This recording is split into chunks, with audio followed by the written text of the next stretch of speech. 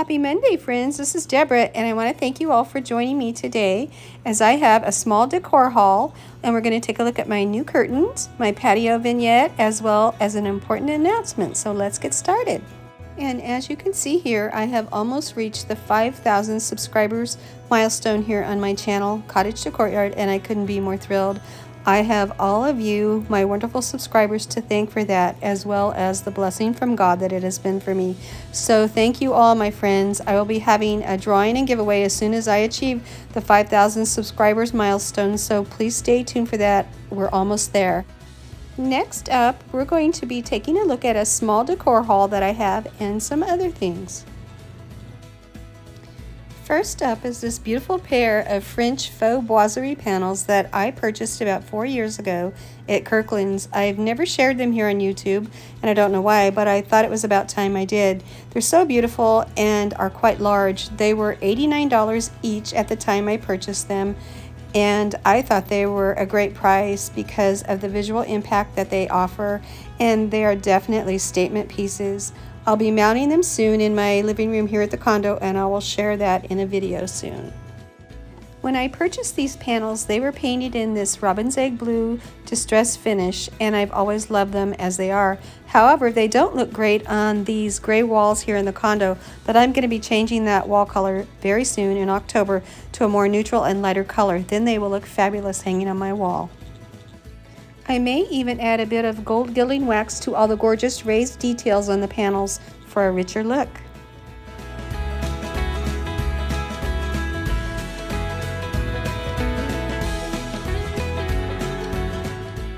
Okay, my friends, I just had to share this large antique dough bowl that is on loan to me from my sweet brother Mark.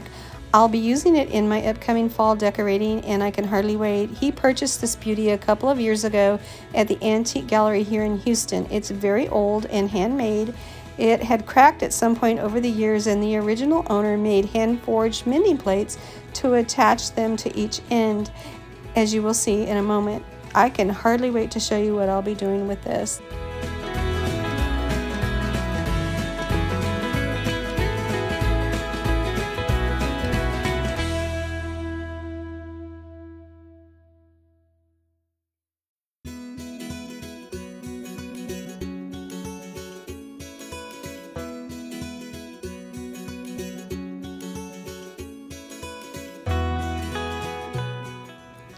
And this is where I will be placing the dough bowl, center stage here on my French country buffet. I just love the warmth of the wood with the duck egg blue color of the buffet, and it is huge, as you can see, in scale to comparison with the buffet. Now, I know you're all probably wondering, why in the world am I showing that ceramic hen again that I showed you in a recent haul, as well as in my fireplace mantle decorating video last week? Well, there is a really good reason. When I saw this matching rooster on Facebook Marketplace for just $20, I knew I had to have them to go with the hen. They are both made by the same company, so I'm sure they were offered as a set at one time. The seller told me she purchased him years ago at Dillard's. I was so thrilled to find and purchase this rooster, and I'll show you how he looks with her in just a moment.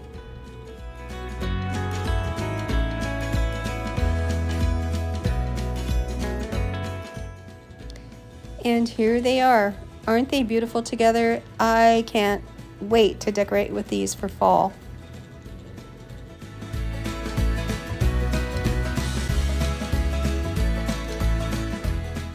And now I want to show you all the red on cream toile curtain panels that I purchased on Amazon.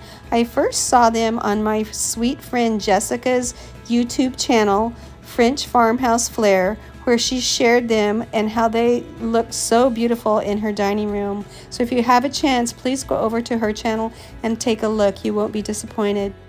And please do let Jessica know that Deborah from Cottage to Courtyard sent you. You'll love it. And before I forget, I wanted to also say that these curtain panels are 50 inches wide by 84 inches long. And since they're just a bit short from my windows, I'll be adding a custom 6-inch ruffle at the bottom, which I will be making out of canvas drop cloths from Home Depot. They're going to be so charming, I can hardly wait to use them for the Christmas season. Let's go in and take a closer look at the gorgeous curtain fabric.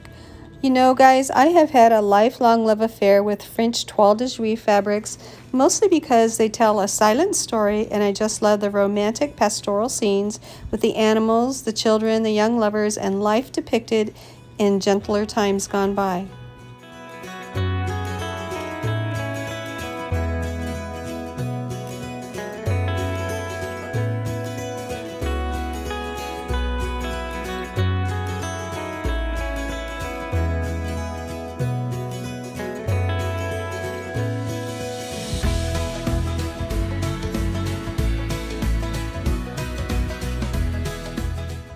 And just look at how gorgeous these toile curtains look with the beautiful rooster and hen. It just doesn't get much more French country than that, you know? And now to show you the last few things that I purchased at Hobby Lobby the other day. They're just little things, but they're fun nonetheless. The cute pumpkin and sunflower napkins were $5.99 for 50 of them, and they were 40% off, which made them a great deal. The pumpkin spice lattes please sign was $3.99 and also 40% off. Both these things will be going in the coffee area of my kitchen. And lastly, I had to purchase these 3 acorn picks. They look so realistic, and I just love them and what they add to a floral design. They were $3.99 each and also 40% off.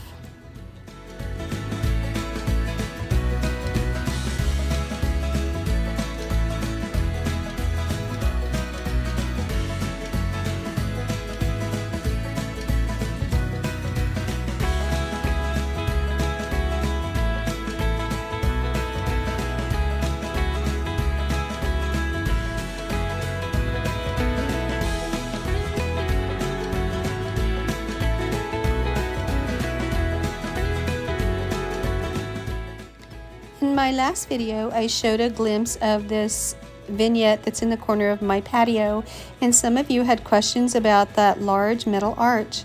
I purchased it at an antique store about 3 years ago, but I have seen them in the past on antiquefarmhouse.com, so you might do a search on their website to see if they still have them, or perhaps try Google. It's a wonderful piece to have, and I really enjoyed it in my garden. So here you're looking at my antique French wire planter, all bare except for the cocoa liner that's in it, and there's a reason for that. In my garden, I have a 3 strikes rule. If a plant or plants don't perform well and thrive after 3 tries, they're out and they're replaced. Well, this is really a tough area to grow things because, as you can see, the left side of the planter gets hot glaring sun most of the day, while the right side gets basically none. So I'd had enough and just decided the other day to pull it all out and replace it. Yes, wait for it, with faux greenery and flowers. So that's what you're seeing here in the planter.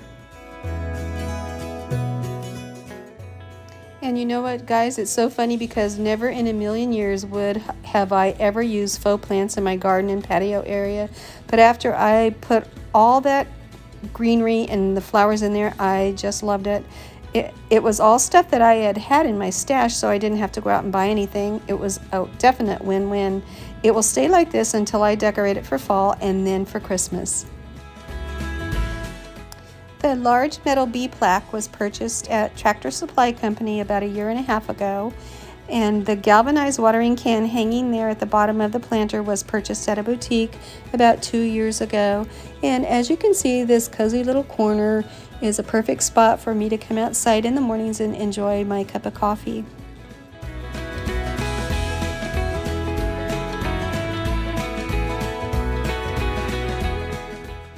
Alright, my sweet friends, that's going to do it for today's video. I hope you all enjoyed it, and please do stay tuned for my upcoming announcement of when I reach the 5,000 subscribers milestone here on YouTube for the giveaway and drawing details. Until next time, you all take care. Bye-bye.